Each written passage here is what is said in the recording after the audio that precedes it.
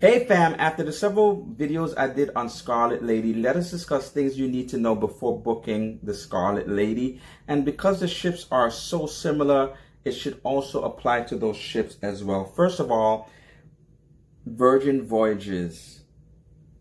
It's an all-inclusive cruise experience.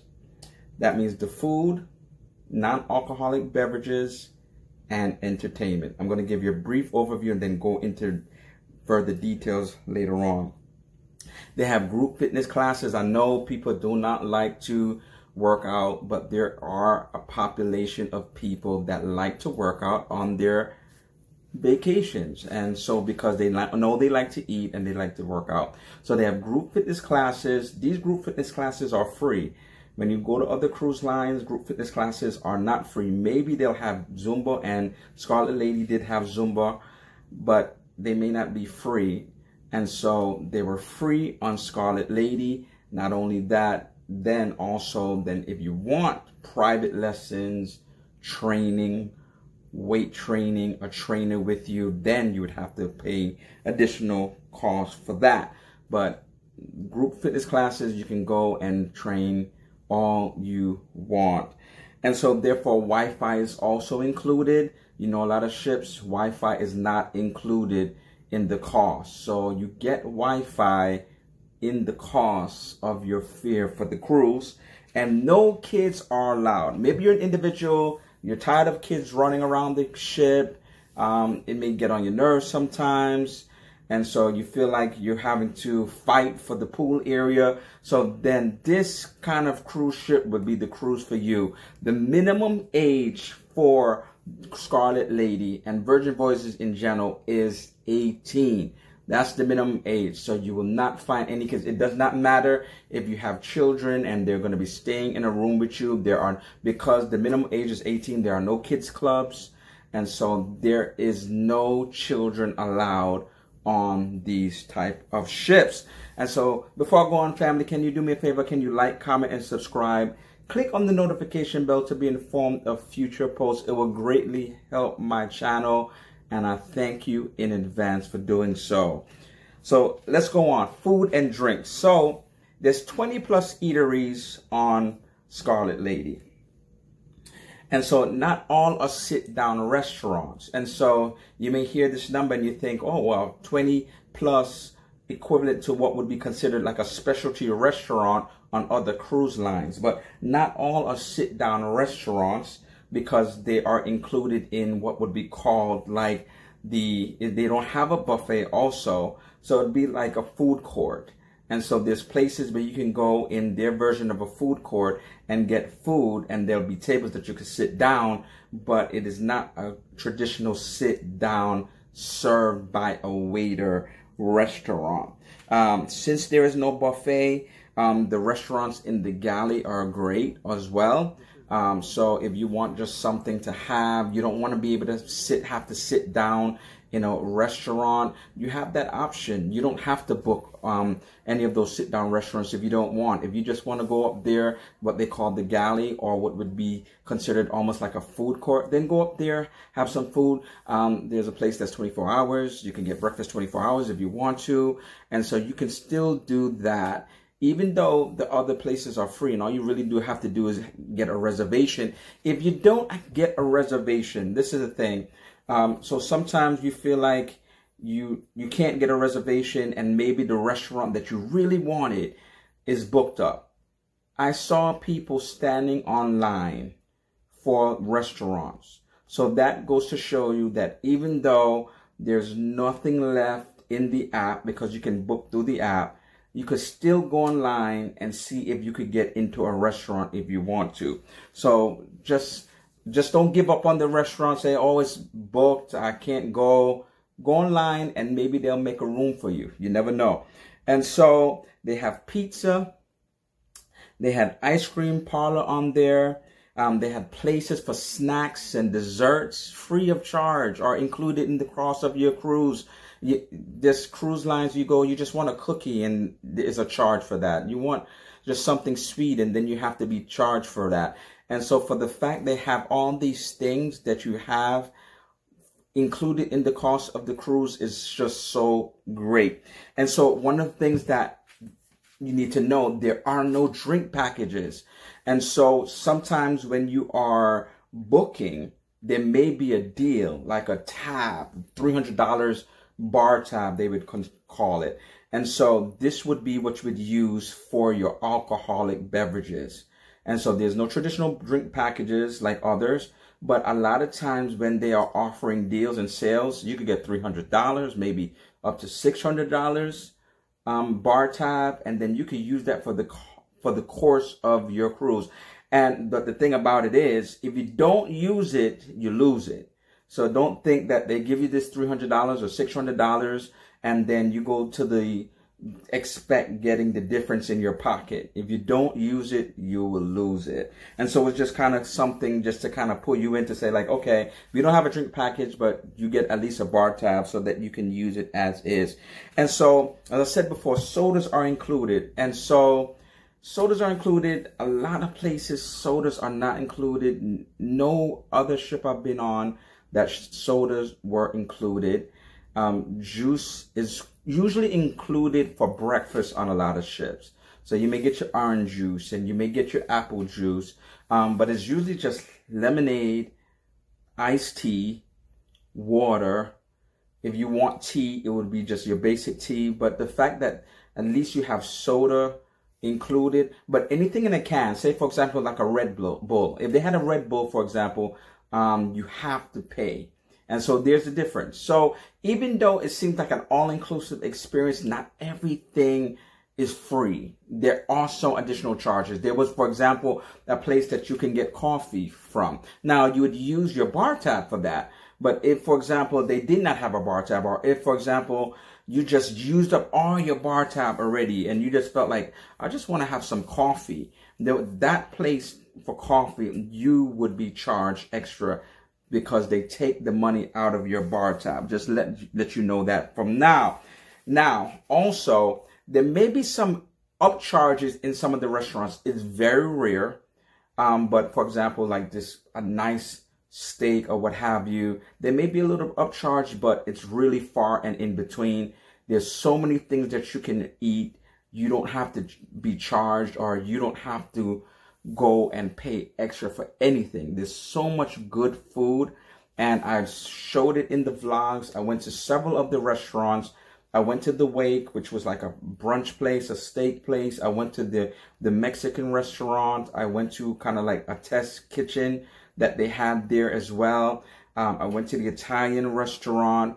And so I went to a good amount of their sit-down restaurants, and for the most part, I was not disappointed. Overall, when I look at the restaurants overall, the meals were kind of good. They really were good. There were some items that was like exquisite. And the one thing that I like about these cruise ships is that they say that there's an executive chef per restaurant, right? And so when I look at other ships, they have one culinary person for all of the restaurants and all of the food. But to be able to have one person that's designated for the Italian restaurant, or for the Wake, or for, you know, the Mexican restaurant, so they can really hone in on the food for that restaurant and become maybe a specialist for that type of food. I thought that was really good. And so that is the food and the drinks. If you have any questions regarding that, just let me know in the comments. And so now the entertainment.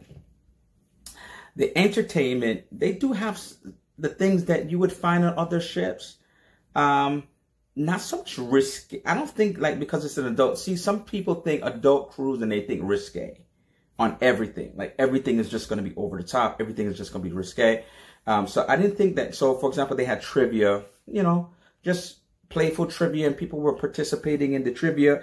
You could book private karaoke rooms. And so if you like karaoke and you want to do that, you could book a private karaoke room for yourself and for your family and for your friends or whoever you came on the cruise ship with. The one thing you need to know about casinos. Now, they did have like a high roller room there, but the casino was very small. So for those individuals who love gambling, you go on the cruise ship, you just want to gamble away.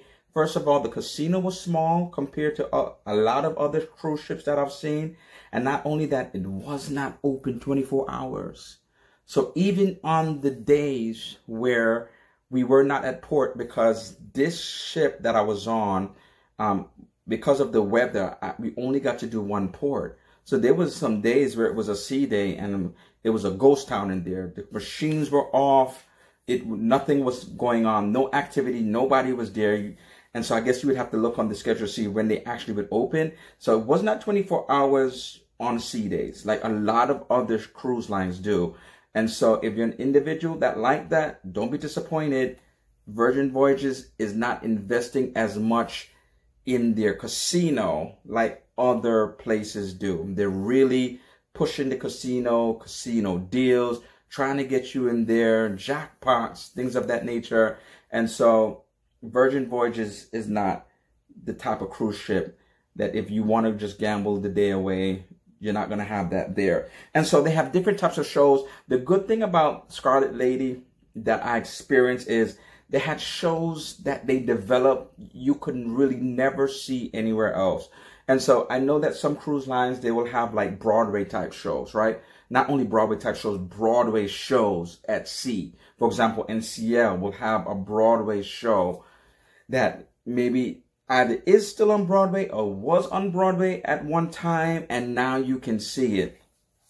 They have shows that they have put in place, cabaret type shows that you could have a dinner and a show at the same time. And the thing of it is, some of these things now, they book up. And so you have to make sure that you reserve it on the app, because they will book up, because there's limited space in terms of some of these spaces when it comes to these cabaret type shows where you can eat and also see the show.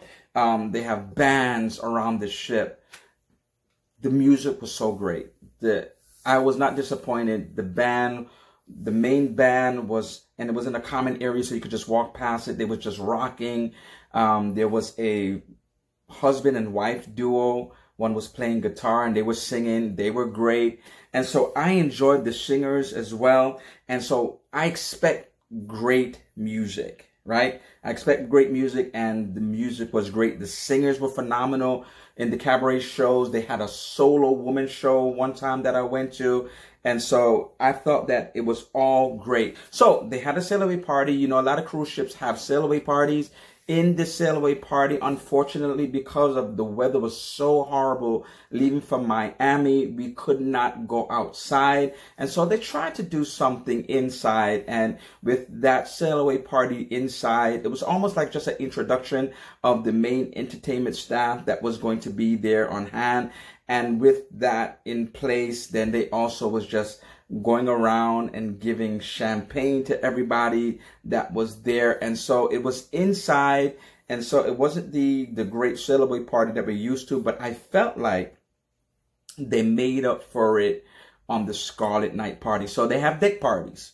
And so for those individuals who like deck parties, they had a pajama party, they had a Scarlet night party. And so they definitely have different events.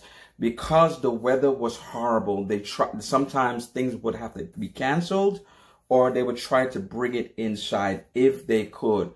If not, then they would just kind of cancel it off altogether. And so unfortunately, there were some things that I tried to go to, and it was just canceled. For whatever reason, it was just canceled. And so no real reason. It was just either on the schedule, and then next thing it was not on the schedule, or because of the weather, you went outside and you're like, yeah, it's got to be canceled because of the weather, because there's nobody out here. And so just know that they will have a schedule together, but if it's the weather, sometimes they will accommodate and try to change it, but other times it just will be canceled. So you may be disappointed that you won't be able to have that on your cruise ship, even though you may have heard somebody else had a great time on their cruise ship going to that particular event. And so also, there is also the Wi-Fi. Now, I told you that they have Wi-Fi, but I was talking to a couple, and even though I had the premium Wi-Fi included in my package, they did not have the premium Wi-Fi. I didn't even know there was levels. And so they went to go and purchase the premium Wi-Fi package. And so I feel like in my overall view, it is all inclusive to a limit. Because of the fact that, as I said, like if you wanted certain like things that were in cans, that would be an extra charge. If you didn't get the premium Wi-Fi, obviously that's an extra charge. When you go onto a resort on land, all of the alcohol is included, right? Anything you want to drink, teas, didn't matter, juices, alcohol, and any top tier liquor, whatever it is, all of it is included. Here, you get a bar tab. And so now what do you think about that? Do you like the bar tab situation? Because there's some cruise lines, you know, they do give you a limit on how many drinks you can choose a day or drink a day. They give you this limit, and I feel like some people try to tempt themselves to be able to reach that limit. And so with the bar tab, you kind of, and the drinks weren't that expensive. It wasn't overly expensive. And so at the same time, remember, everything is included. And so with the bar tab, you're being charged for the drink itself. So because all tips are already included, if it's an $8 drink, it's $8. There's no $8 plus tip, tax, you know, things of that nature. You know, it's $8. And so saying that, then that if it's $300, for example, that may go a long way. $8, $10, maybe a $15 drink. And so if it's a short cruise like I was on, if you do a 4-day cruise or something of that nature, $300 may go a long way, especially if you're already getting free sodas. So you have other things that you can drink besides alcoholic beverages. So $300 may really go a long way. So think about that. And so I thought that in general, it was a great experience. One thing I had with my last video, debarkation day, was a nightmare. I just feel like in good times, when everything is good, they are great. I enjoyed the experience. I enjoyed the entertainment. I enjoyed the food overall. I think when everything is good, they are great. But I feel like when some things are not good, when there's some crisis going on, when there's some delay, and when there's some frustrations that we as passengers have to deal with, they're not as good at communicating. And so that's why I watched that last video. They're not as good as communicating, and they're not as good as just kind of being like all hands on deck. I just felt like when we were just frustrated, just wanted to get off the ship and things of that nature, no one was really organizing. No one was really giving like constant reminders or constant like feedback of what's happening. And people, I missed my flight, or I could have missed my other flight when I rescheduled. But thank goodness that was delayed. And so when it's good, it's good. But I feel like when it's bad, they didn't handle it properly. So look at it for yourself. Go on it. See what you think about it. Let me know in the comments if you do. The Scarlet Lady or one of these other ships. But I thought in general it was a good experience. Would I do it again? I would do it again. Because of that horrible debarkation, I probably would try to really look and see if when the weather is good, obviously you can book and see it far in advance. So maybe if there's a good deal and that they have, and it's like, okay, I know that the weather is going to be really good that weekend, maybe I'll just do another cruise, because I did not get to go to Bimini. I've never been to Bimini, but I would like to see what their private area is. They're a nice club that everybody likes to go to, and it's on the agenda. Usually it's excluded all the time unless there's an issue like mine with weather, where we could not go to the Bahamas, and so we only ended up going to Cozumel. And so I would like to go there and check it out and experience it for myself. So I think I will book another cruise. Hopefully I don't have the same situation that I had the last time, but try it for yourself. Let me know. Thank you for watching this video. Until next time, happy travels.